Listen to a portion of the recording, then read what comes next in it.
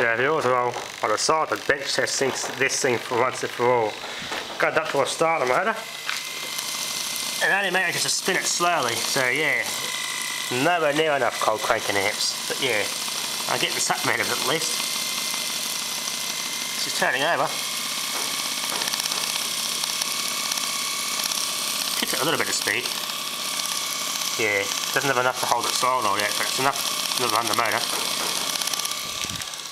Gotta find myself a bigger mott. Barely warm. Yeah, I need myself a much bigger microwave oven transformer than this to do that. This is way too small for this something like this. So yeah. Let's see. Definitely running. Yeah, solenoid won't go. Turning over, turning over, turning over.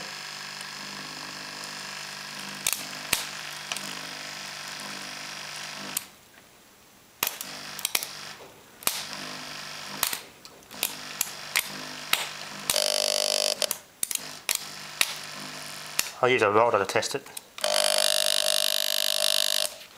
Yeah, it works. I'll probably test it with a MIG welder. MIG welder will be the same thing. Turn it down to about, yeah, your 14 volts.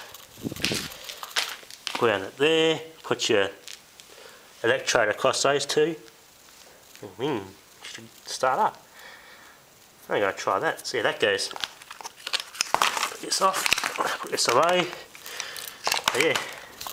Okay viewers, what I've done, you just lift this clutch up. You lift this when you change the arm and feed the wire through. To stop the or disable the wire feed, just unengage it. Then what you do, using the side of that tip, have it on there. Yeah, I've got a bit of change anyway. On there.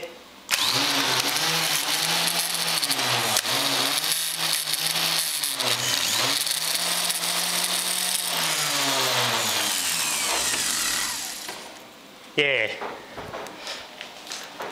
That's 20 volts, way too much. Try 14. Yeah. I warmed it up a little bit too much. It's just still okay.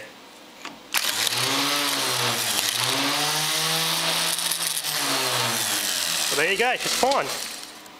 That's how you can bench test a starter motor. Easy as that. So yeah.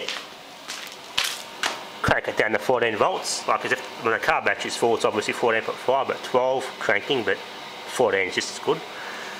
So yeah, and if you want to burn one of those out by doing that, you turn it flat out, 30 volts and burn it out, but I don't want to do that. So yeah, that's how you can bench test a starter motor with a welder, a MIG welder that is. So yeah, thanks for watching.